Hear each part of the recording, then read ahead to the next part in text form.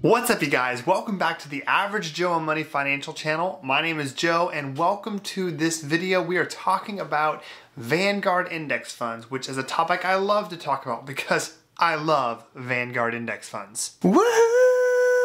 And today we're talking about two of the best. Specifically, we're talking about Vanguard's S&P 500 index fund and Vanguard's Total Market Index Fund. It's been almost a year since I've last talked about Vanguard index funds, and a lot has happened between then and now, especially with COVID-19 and the stock market crisis that occurred back in March of 2020. So in this video, we're going to break down the differences between Vanguard's exchange-traded fund version of the S&P 500 and the total market. So that is VOO for the S&P 500 and VTI for the total stock market index. We're going to take a look at the differences between the two, see how they've performed over the past year as well as long term, because we definitely want to look more than just year to date or 1 year or 3 years. We're concerned with as much history as we can garner. You guys know how much I hate long and drawn out BS videos that waste people's time. That's what I hate. So let's go ahead and, without further delay, jump right into the content here. Let's talk about the differences between Vanguard's VTI and VOO. Just a quick brief introduction to the idea of what an exchange traded fund is. Vanguard has both exchange traded funds and they have indexed mutual funds. Now, ultimately the underlying assets are the exact same, but the investment product is a little bit different. Exchange traded funds are traded just like a stock. They have a ticker symbol, they trade throughout the day, and when you buy an exchange traded fund throughout the day, whatever price it's trading for at that moment is the price you get it for. That is different than an indexed mutual fund, which is an example of an open-ended mutual fund, meaning that the number of shares outstanding for that mutual fund change based on the number of investors. And an indexed mutual fund, you cannot buy it throughout the day. It has its own ticker symbol, but you can only buy it at the end of the trading day once the investment company, that mutual fund, has had an opportunity to reconcile all of the sales and purchases of the underlying investment and all of the investors that currently own the indexed mutual fund. And then at that point, once they have the net asset value or NAV for all of the assets in the fund, that's when they can offer it for a specific price. And you have to buy shares of the index fund directly from that company. You can't buy them from anywhere.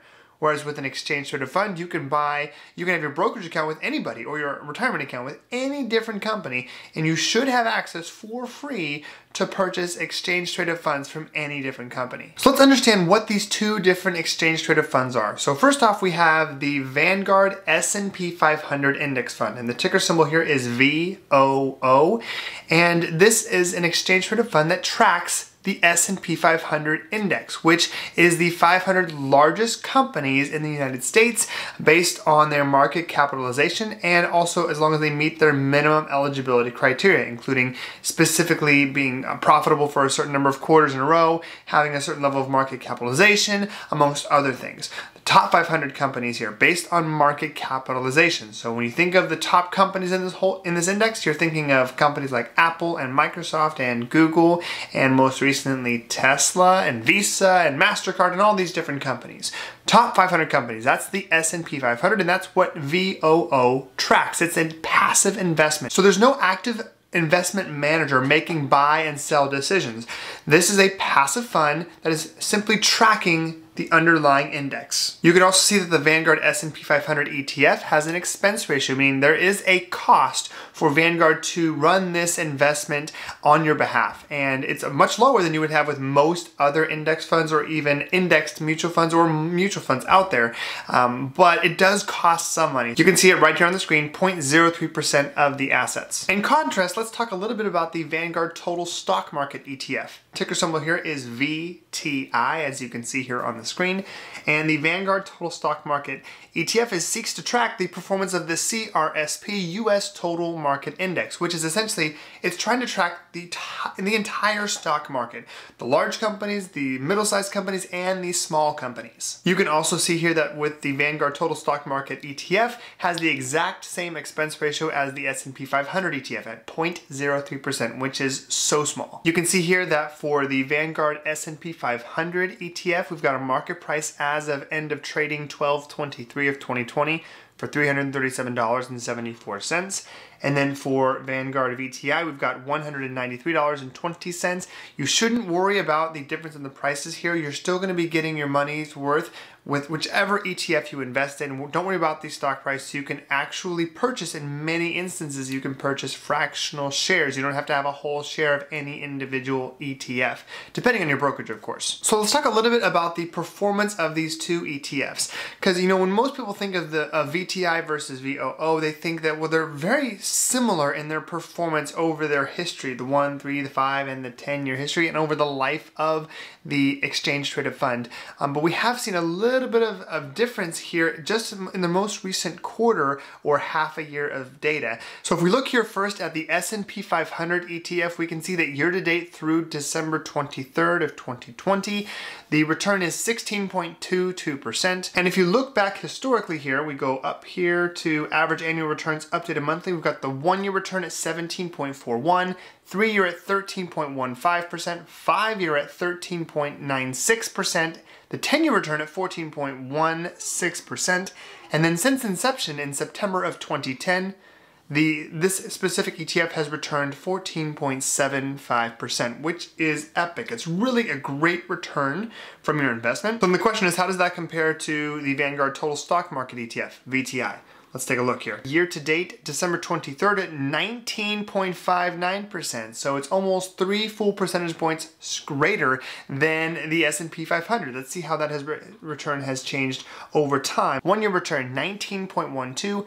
3-year return, 13.23%, 5-year return, 13.96%, and then the 10-year return, 14.04%, and then since inception, and you'll notice here it's got a longer time frame, so you can see here with VTI, it's been going since 2001, which means that it's got 2 crises under its belt. It's got the, just right out of the dot-com bubble, it's got the 2008 housing crisis, and it's got COVID, amongst other small dips along the way. So since inception, you can't really compare these since it's such a wide difference, 2010 versus 2001, but since inception of May 2001, 8.05%. So what's interesting here is that if you look back historically, these two ETFs are almost identical in their returns, even though they're fundamentally different types of ETFs. You've got just 500 companies versus the total stock market, many more holdings.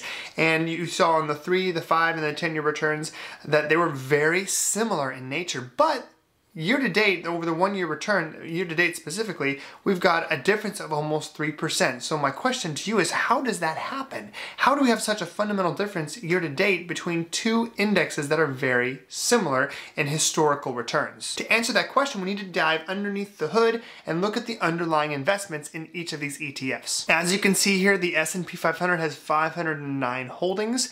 And then if you compare that over to VTI, we have 3,586 different holdings. So a very huge difference here in the number of holdings in each of these index funds. Let's take a look here at the equity sector diversification. So we're looking at the total stock market. We can see the largest holding is in technology at 26. Then we've got 13 industrials, 13 healthcare, 10% in financials, and 16% in consumer discretionary. If we pop over here to VOO, we can see how that compares. We got 27.6% here in information technology, 13% in healthcare, 10% in financials, 11% consumer discretionary. Industrials are here only 8.8%. And one of the big differences here you're going to find between these two ETFs is that big fundamental difference in the industrials holding. 8.8% for the S&P 500, total market's at 13.8%. I wonder what's causing that difference here. If you know what's causing this difference, you want to drop that in the chat below. In the comments, you let me know with your 2 cents.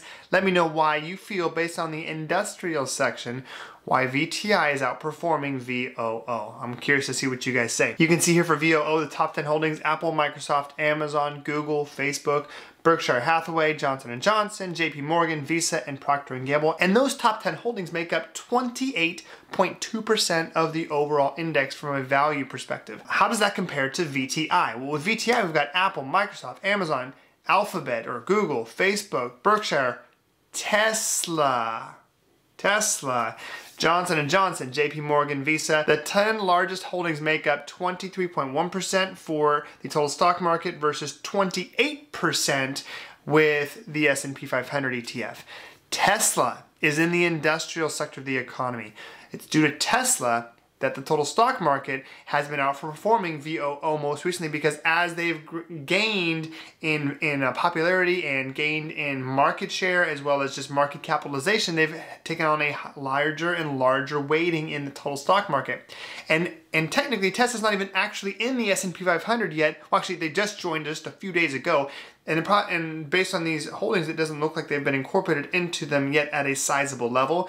So the big difference here is that Tesla's had a massive run up this year, and throughout the year as they go farther and farther, they've had a larger weighting in the total stock market as they've gained value. And as a result, since the S&P 500 hasn't included Tesla yet, that's why you're seeing such a big divergence in the year-to-date pricing for both of these ETFs. I expect that that difference is going to come back together again as Tesla is being added to the S&P 500, and I imagine that come December 31st or a short time before or after that, we will see a much closer performance between these two ETFs. Well, you should definitely not own both of them because they're almost the exact same thing. If you look at the underlying holdings, they're almost exactly the same. So you can say that the S&P 500 ETF has a larger concentration in the top 10 holdings. The truth of the matter though is, even though they are wholly separate types of indexes, in that one of them's got 509 holdings, the other has over 3,500, they're both cap weighted indexes, meaning that the weighting in the index is based on their market capitalization,